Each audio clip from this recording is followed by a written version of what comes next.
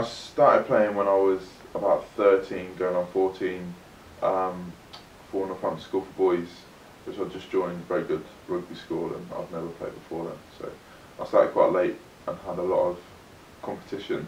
There were a lot of really good players who were obviously a lot more experienced than me, but it's a good school with very good coaches, and they saw some potential and helped me out in that area.